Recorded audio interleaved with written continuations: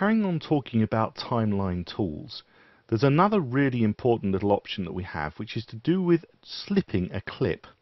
Now, what do I mean by slipping a clip? Well, if we look at this clip here, it's selected, and if you remember, the open square brackets takes you to the beginning of the clip. You can see it's kind of boring with an indistinct background. Now, if I go the closed square brackets, it shows me the end of the clip, and it's kind of just beginning to show a headland over here. Whereas if I look at the actual clip in my trimmer window, I can see that it gets a lot more interesting. I've got a castle in the background, and I've got a little interesting wave that comes over the sea wall there before the boat slows down. So there's a lot of interesting information, but I'm not showing that in my timeline. In my timeline, I've just got the two bits that are kind of indistinct and not really interesting. So I could really do with slipping the bit of the clip I'm seeing in the timeline. I don't want to go in and reselect something else because I'm happy with the exit point of the previous clip and the in point of the next clip. So I don't want to change the amount of this clip that's in my timeline, but I want to see a different bit of it. Now, if you just want to keep exactly the same length, if you hover over the middle of the clip and you hold the Alt key, you'll see that you get a different icon. And the icon shows arrows going to the end, basically to the edit points of the clip, the in point and the out point. Now, if you click, hold and drag, you get some wonderful feedback up in the preview window. It shows you the new in point and the new out points. And if you look down in the timeline, you see when I pull it along, you can actually see the audio waveform moving along as well, showing you that I'm actually seeing a different portion of the clip, but still within the same amount of space that was previously chosen. And that's a true slip edit. So now I've got the boat starting out at sea, but when it finishes, it's just, let's leave the castle in view. So it now finishes with the castle in view. So if I now go using the open square bracket key and just hit the spacebar to play, you can see the boat comes in, the headland appears, that's where it finished before. But now we can see the sea wall, we can see the castle, the wave's going to come over in a moment, and then it's going to stop and go on to the next clip. So we have slipped what is viewable in the timeline, and we have maintained the in and the out point, in other words, not changing our editing event decisions. However, there is another option which is called a slip edit, but a slip edit actually changes the length of the clip. If you hover over the beginning of a clip, you get the normal choice for trimming, and if you notice, if you look at the little trim icon, you can see it's showing me which clip it's going to trim from that sort of that dotted line in the middle. If I go to the other clip, the beginning of the other clip, you'll see it changes direction. So you can actually see which clip it's going to edit just by moving it from one side to the other. And also you get the highlights, what gives me that sort of cyan look, shows me the clip that's selected for trimming.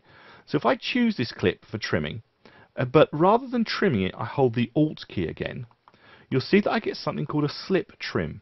And when I start to pull that in or out, you're going to see that things change in the preview monitor, and it's showing me that the in point remains unchanged. Okay, so the in point of this clip has not changed, but the out point is going to be different.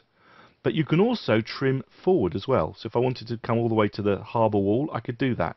But notice I've now gone over the previous clip. So I have changed the length of the clip, but I've maintained the in point, but changed the out point of the clip.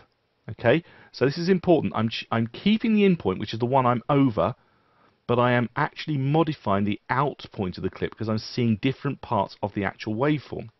Now, if I hover over the out point and choose the out point of the clip, again, you can see which direction it's heading in, and I hold the Alt key, I can perform a slip trim at the end, which will maintain the out point but change the in point. So if I move this and I get the feedback, you can see that the out point will always be the castle in the background, the wave and the boat, but the shorter I get, you can see that the boat starts earlier, but I am changing the length of the clip, and if I want, I can go back over the next clip and see exactly what's going on. Now, please note, when you go this way, your video clip goes underneath the next clip, underneath the next event. So you can see the audio is disappearing underneath event 3. However, if I go to the beginning of the clip and do the same thing, hold the Alt key and I get my slip trim and I go over it, notice I am going over the previous event. And there is a hierarchical way in which the timeline works, okay? If you go to the next event will be on top of this event. So this event is on top of this event. Just bear that in mind when you're working on the timeline. If you do want to extend it this way, you will need to trim this clip, and then you can actually do a slip trim if you wanted and pull it out, maintaining your out point but changing your in point. That's the only way you can do it that way. However, going the other way, you can actually write over the clips themselves.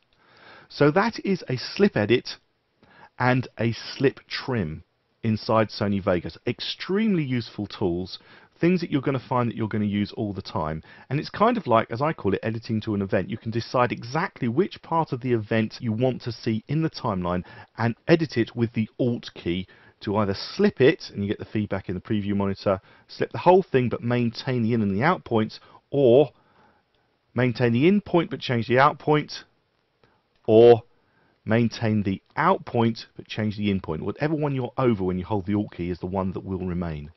I hope you found this tutorial useful. My name's Andrew Davis, and thanks for watching.